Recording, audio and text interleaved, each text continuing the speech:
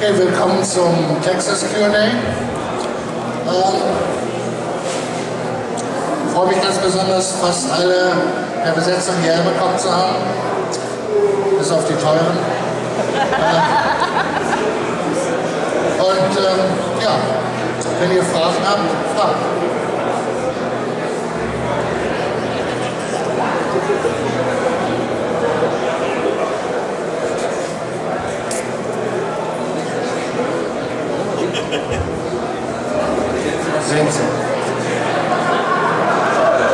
We met. Danke. We met us yesterday. We met us yesterday at the party. My question is simply, how did you sleep the night? Ik ben een Dortmunder. It's very nice. First, let me practice my new German. Hallo! That's it. How did I sleep? I slept great. But of course, I snuck out fairly early. Don't tell the truth. Schöne deutsche Leute, vielen Dank. What he said. He said, thank you to the German people. You're welcome.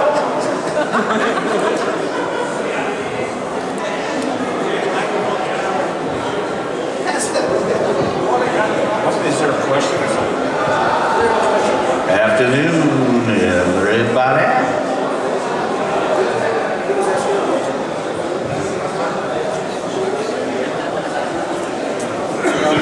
Sorry, ask something. Somebody asked something.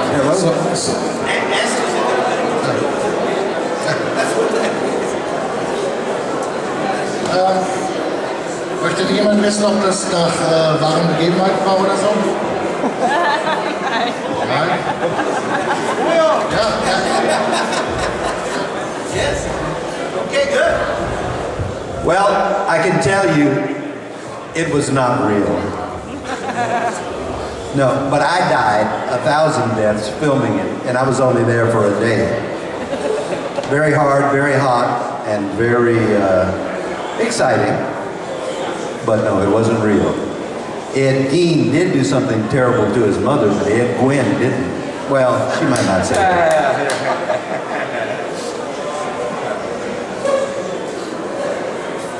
Okay, now I have a question. You are the actors of a movie, of a horror movie. It's called, how is it called? Texas Chain Saw Massacre. Texas Chain Saw Massacre. This is the right movie, isn't it? Können wir alle diesen Film? Wer kennt diesen Film? Hände hoch. Alle Hände. Aha. This is a chainsaw? Alright. Okay, I have a question. How is it to be an actor in this movie? The only thing more difficult than being an actor in this movie is childbirth. Childbirth. Okay? How good childbirth.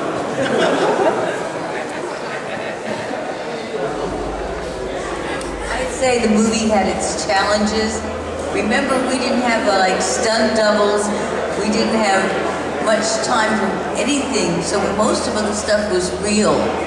And a lot of things happened that might have made it look good in the movie, but it kind of hurt the actors. So we had a lot of challenges filming. And I believe that's why it's so scary, because a lot of it wasn't faked. For instance, when they cut my finger and then they gave it to Grandpa to suck the finger. Oh God, here we go again. Anyway, I thought that they accidentally cut my finger and because the prop knife wasn't working properly.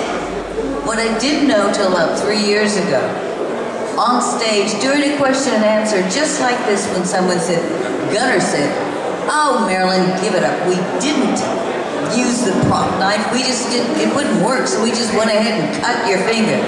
So in that cinematic moment when you see my face go, it's because they really cut my finger.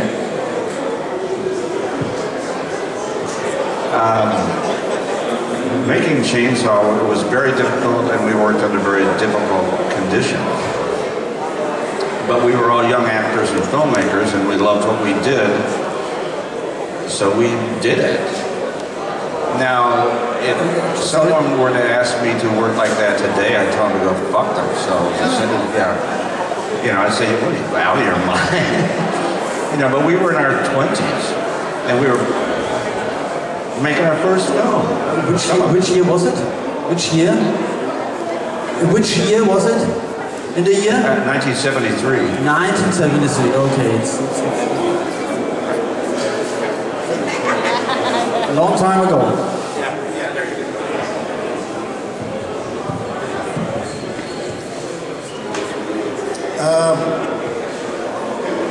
I had the best time of my life making this movie. It was a lot of fun and a great time, and here we are almost 40 years later and still having a good time. But I wanted to say that Marilyn was right, we kept getting hurt on the movie. And one of the hardest scenes I had to shoot was not doing anything, laying on the table as Leatherface cut me up to make sausage out of me. Because I had to lay there and not breathe, and I could feel the hot oil coming off of the chainsaw on my face, and also the splinters coming out of the table kept hitting me in the face, and because the actual chainsaw was inches from my head to get the right angle. So it was the hardest thing for me to do nothing.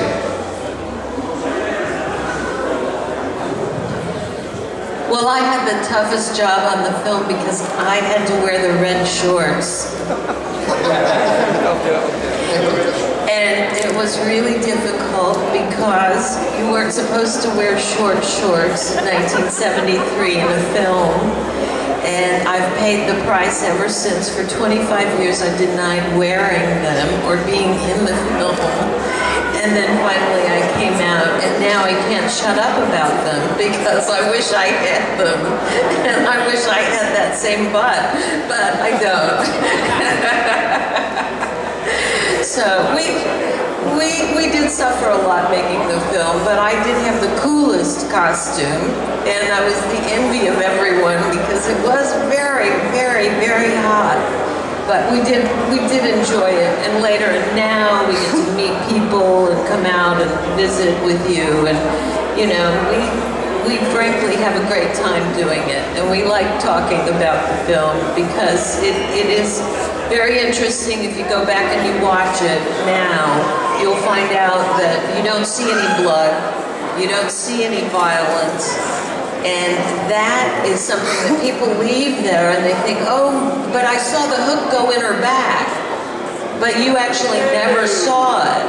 So if you go back and you rewatch it, now, I think you're going to see why it was so unusual. Because you had characters and you had the plot, you cared about the characters. It wasn't about the violence. It was about using your imagination. And one last thing, at that time, because many of you are too young to know this, but at that time, Alfred Hitchcock's movie Psycho had just come out. And Psycho was based on the same killer that this is based on, Ed Guinn. And he was obsessed with Ed Guinn, and that's what Psycho was about. Norman Bates was based on that. So if you will look at that and you find out that he didn't show violence either, you're going to see a lot more when you watch the film next time. And thank you so much for coming. Was sagen Ihre Kinder, Neffen oder Familie heutzutage über den Film?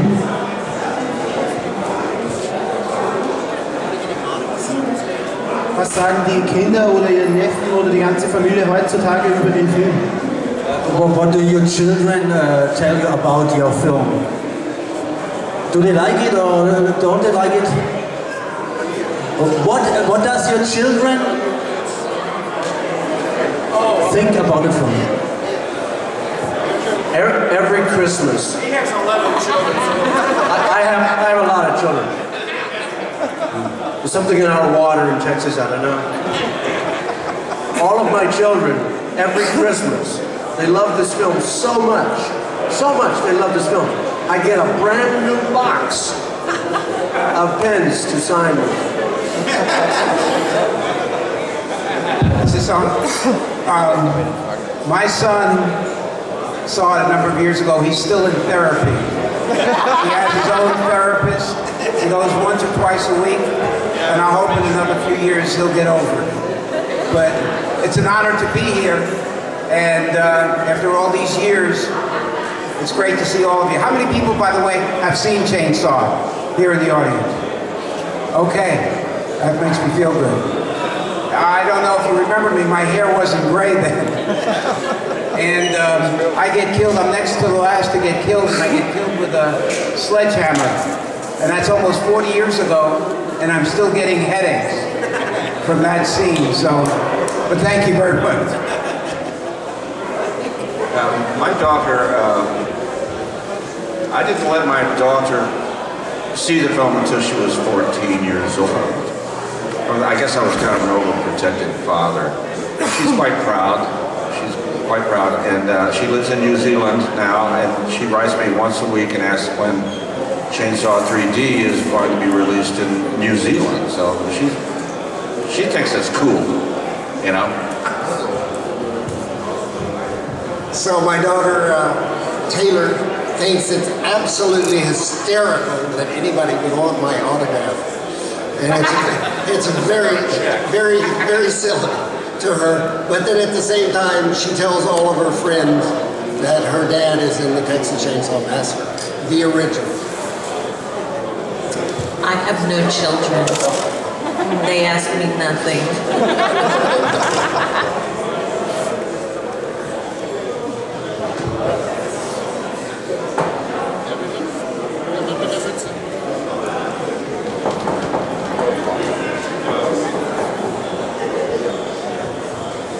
Hi. I read somewhere that the smell on set was extraordinarily disgusting because Gunnar Hansen only had this one costume, and because of that particular room where all the chicken bones and all that was in. Could you describe that smell?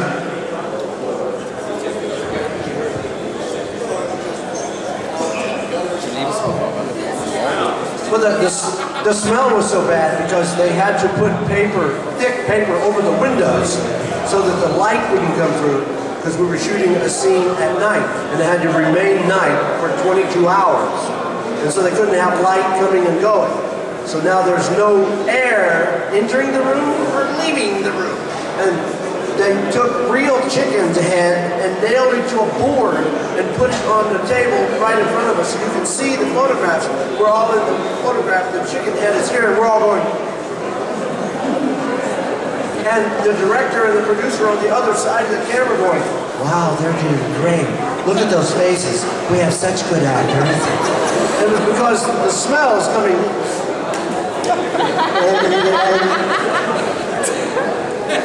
I have to remind him that he should never forget the head cheese.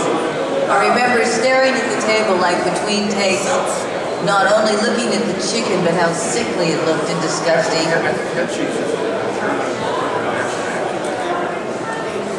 I don't know, but it's certainly nasty under the lights.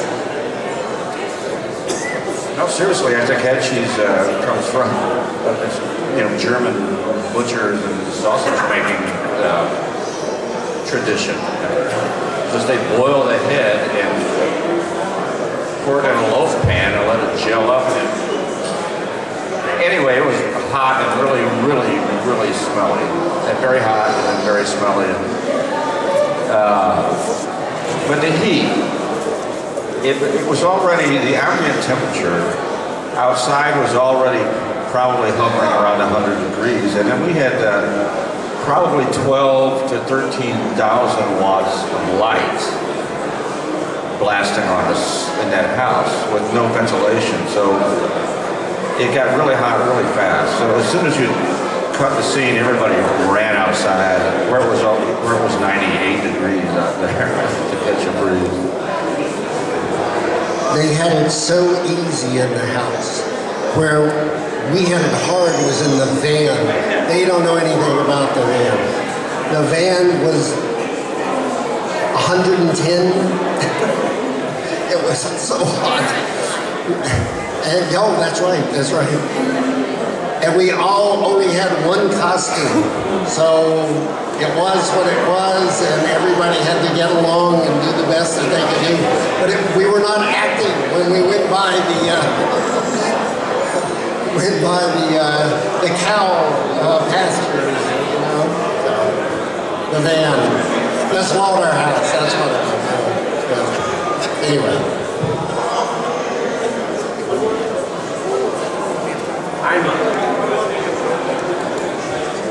Eine Frage noch? Zeit für eine Frage.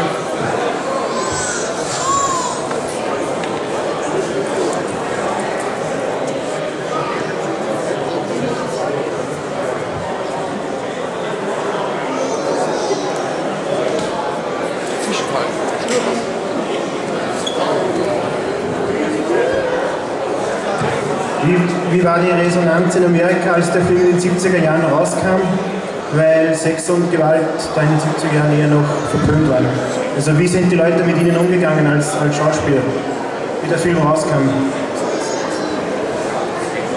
How did the people get on with you after the movie has brought out as you as, you know, whether any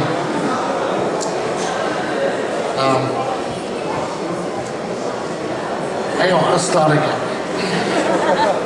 When the movie first came out and the people recognized you on the streets, how were they reacting to you then? Did they see you in a different view because you were the psycho and Gunnar was the, you know, the butcher? So what happened after that? This is my real voice. This is the way I normally talk. But because of the movie, they only knew it from that voice. So I could never speak like this again. It was very sad. You can't say, I'm gonna kill you. It doesn't work.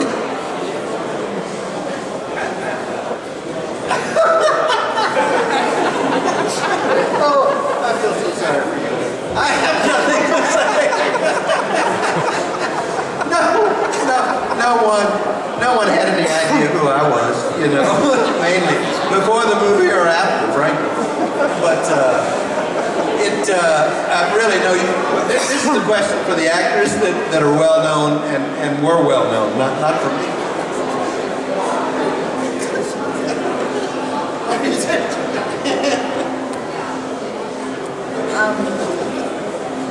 I'm not sure what the question was.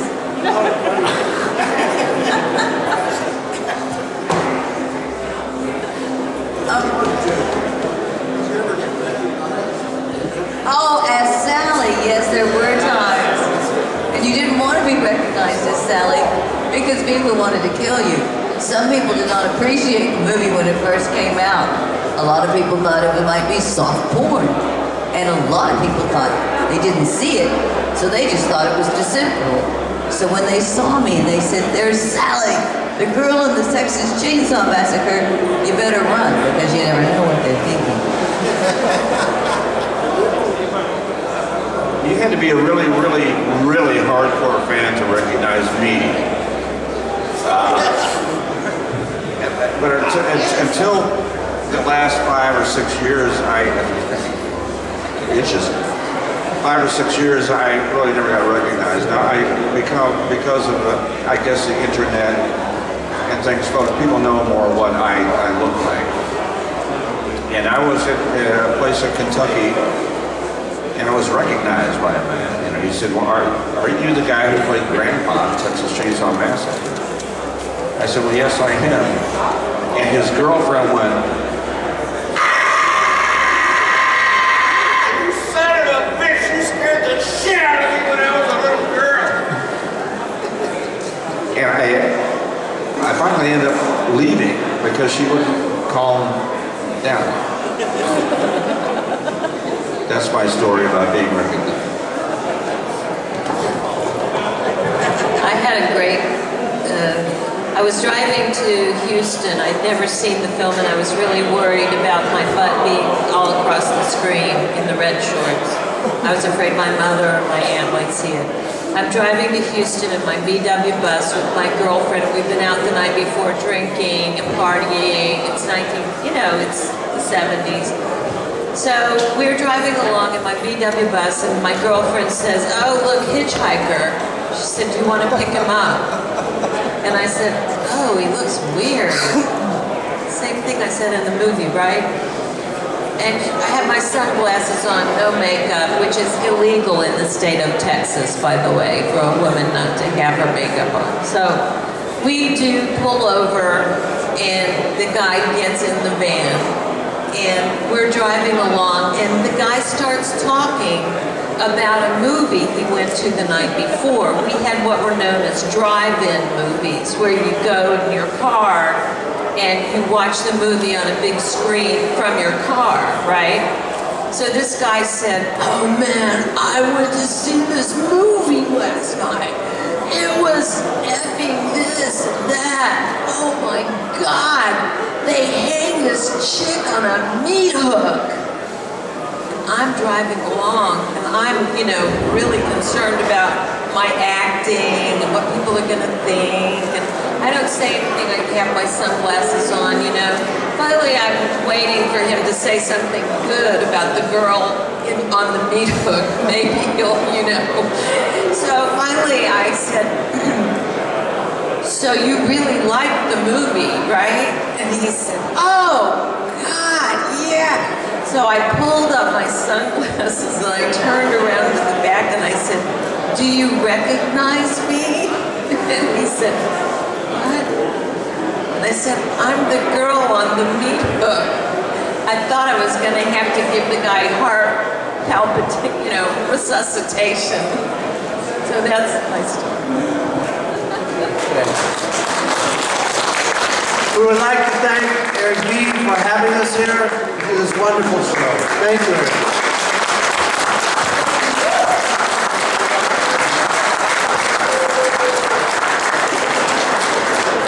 Okay, das war die Texas Chain Massacre Cast von 1973. Morgen ist es noch ein Teil des Films von Marilyn. Dankeschön.